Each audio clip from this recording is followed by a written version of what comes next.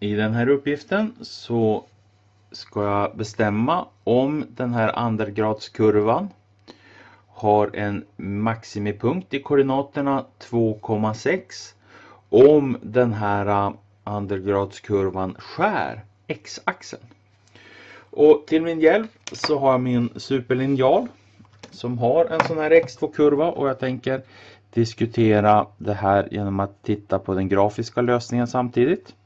Nu kommer inte det här att bli skalenligt. Den kommer inte att skära x- och y-axeln på korrekta ställen.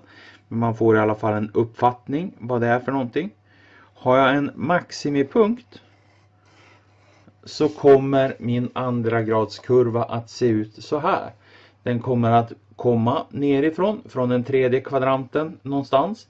Gå upp här och så sen så kommer den att få sitt maximala läge här. Och så sen kommer den att sticka neråt igen. Och här ser jag ju att den skär x-axeln i de där två punkterna. Men om jag har en minimipunkt, så en minimipunkt betyder att jag har ett minsta värde för den här andra gradskurvan. Och då om jag sätter den på punkten 4,6 eller 4,6 och så sen så ritar jag. Nu ska jag se om jag ställer in korrekt här. Sådär, och så sen så ritar jag. Jag kan ta en annan färg. Jag hittar en grön färg här. Nu blir det ritat i min skrivna text. Jag hoppas att det går bra. Så ser man att den kurvan kommer att se ut så här.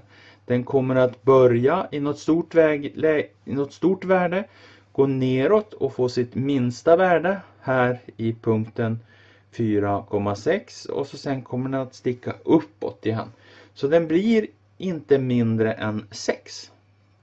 Och då är det så att i B så kommer inte kurvan att skära x-axeln på grund av att den har ett minimivärde som är ett positivt heltal. Om jag har en sån här minimipunkt, för att den ska skära x-axeln så måste den här minimipunkten ha ett negativt y-värde. Då kommer den att gå ner så här på det här sättet.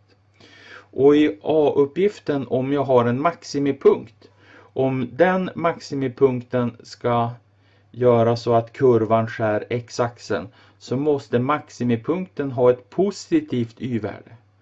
För skulle den här maximipunkten ha ett negativt y-värde, då skulle den hamna här nere någonstans. Och då skulle den inte skära x-axeln. Så i A, ja, den skär x-axeln i 2 punkter. Och i B, nej, den skär inte x-axeln. Och anledningen i A och anledningen i B är de som jag beskrev tidigare.